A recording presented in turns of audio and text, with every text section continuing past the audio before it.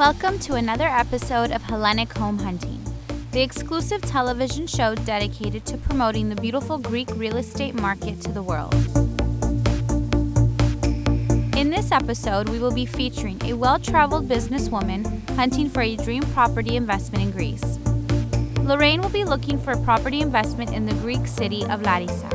My name's Larissa and I'm a British citizen. I've recently arrived in wonderful Greece. Lorraine is a British citizen originally born in Salisbury, home of the famous Stonehenge.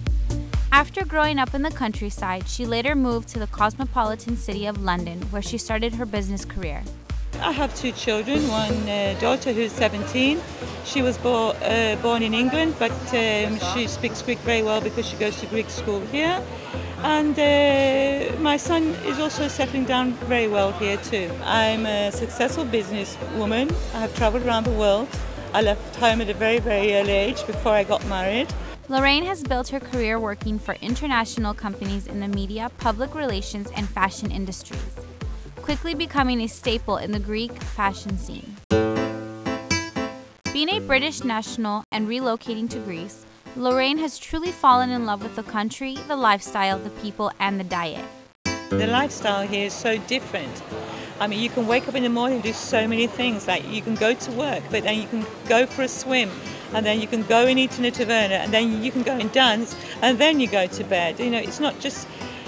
Everything can just be done in one single day. In England, it's like, okay, you may work from 9 till 5, go home and eat, and then everyone's in bed by 10 or 11 o'clock. So here in Greece, there's just no real routine. You can just do so many things in one day, and it's just, you know, it's just perfect. I first came on holiday, probably like most people do, and I went to the islands, of course. I travelled on a cruise. I went to Mykonos, Santorini, all of the islands.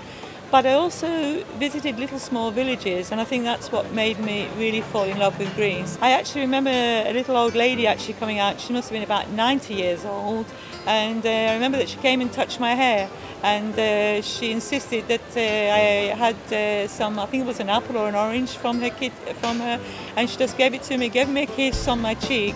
And it was just, you know, it was just so touching because, you know, I was just a stranger to her. So, you know, it's just a fascinating country, a combination of the hospitality, the Greek way of life, and the Greek diet, the Greek food, which is really, really delicious.